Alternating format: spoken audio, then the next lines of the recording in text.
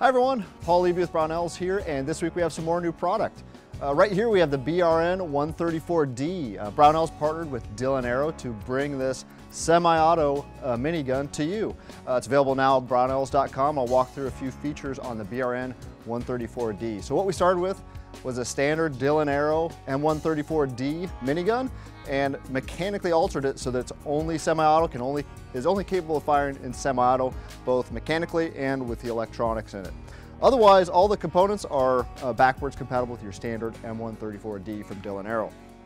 Now, what you get with the BRN-134D, you get the minigun itself, 6 barrels, 7.62 by 51 millimeter NATO. You get the motor right here. You get the feeder delinker, your ejection chute for your links of brass.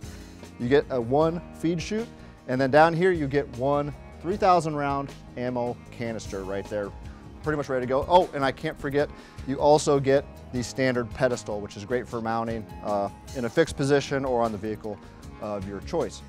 Also up top, if you want to put a red dot or any other sort of optic on it, it's ready to go with the Picatinny rail right here. So to operate it, you simply, you have to load it, of course, so there's a manual included. Follow those instructions closely.